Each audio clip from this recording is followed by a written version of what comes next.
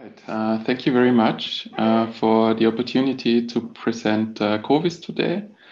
I want to start by saying that this presentation was co-created together with a fellow Open Knowledge Maps board member, Maxi Schramm. My name is Peter Kraker, and I'm the founder and chairman of Open Knowledge Maps.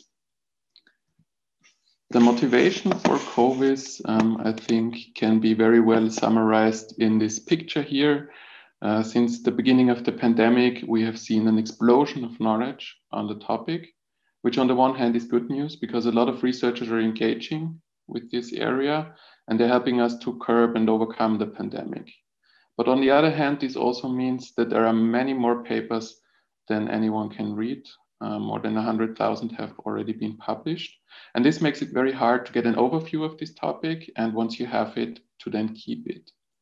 And don't forget that in the pandemic, a lot of researchers switched to COVID-19 research overnight, often with very little prior knowledge and training. And for them, it's especially difficult to understand how they can get into the topic, how they can identify the seminal work, the most reliable work, and really build a solid base with which they can start. And for these especially, but for also everyone else, we have developed CoVis, which is a visual tool that gives you an overview of the most reliable research on COVID-19. So we want to put you on top of that pile of paper and really give you a bird's eye view of the field, want to help you identify critical areas, but then also dive into them and really find individual papers that you might want to read. The project was developed together with our partners from Refigure, and I would also like to acknowledge the financial support from JROST Secretariat for the project. Yeah, if you go to our website, openknowledgemaps.org/CoVis, you can try out the tool for yourself. I'm now also gonna jump over there. And if you enter the website, you can see that we have compiled the knowledge in a knowledge map. And here we have focused mostly on biomedical research. So you can see the key areas of biomedical research here related to COVID-19, immunity, vaccines, host biology, and so on.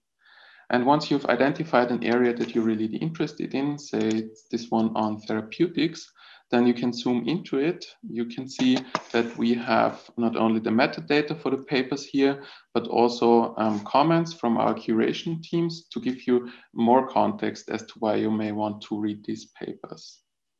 There are many different types of resources in the knowledge map, from data sets, journal articles, preprints to reviews. And we've also included refigures. And this is mostly when a single point or a single question cannot be answered by just any one paper. You might remember that in the beginning of the pandemic, there was a lot of controversy around hydroxychloroquine.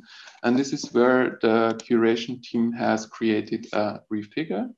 And this is a visual dashboard that compiles different figures, different outcomes from various papers, and also provides a synthesis of the findings. So I think with this tool, we have really created a good link between our two open source tools in that we provide you an overview. Then you can also dive into it and you can get the synthesis or synthesized knowledge on various key issues. The data is at the moment sourced from a spreadsheet. This is not the most open solution, but definitely the quickest one that we could implement, because we really wanted to have a collaboratively curated space where the curation team can come together and decide which the most reliable research is and which one they want to include in the map. The curation team is headlined by the co-founders of Refigure, Grisha Goyal and James Aiken, and they work on this together with researchers and students from the field who are experts in this topic. But essentially anyone can join the curation team. Anyone can also propose resources for inclusion. Just fill out a form here under Contact Us, and then we will get back to you. The design and development of CoVis was done by Open Knowledge Maps. And I'd like to just spend the last few minutes of my presentation to briefly say a few words about the infrastructure. So as you know, we're a charitable nonprofit. Our goal is to revolutionize discovery of scientific knowledge. And we want to do that for science, but also for all the other stakeholders in society. We're an open infrastructure, so all of our services are free and open. Our offering includes services such as CoVis, but also automated services that enable you to create a knowledge map on any research topic. We've included integrated Bayes and PubMed for this. And we've also created a service that works on top of OpenAIRE and is able to automatically visualize the outcomes of research projects. We also have a wide range of training materials, and together with our software, everything is openly licensed. We also have a wide range of training activities and community support and engagement programs. With this approach, we've become the largest visual search engine for research.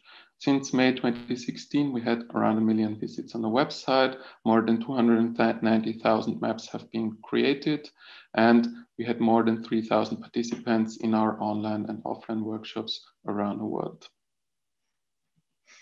We're a community-based initiative, so your support really matters. Let us know what you think, provide us with your feedback. If you think that Open Knowledge Maps is useful, please introduce it to your students, to your researchers, to your colleagues. And if you want to sustain Open Knowledge Maps, then consider becoming a supporting member or a funder of our roadmap. All the necessary information is on our website. And with that, I would like to thank you for your attention, and I'm happy to answer any questions, any comments that you may have. Thank you very much.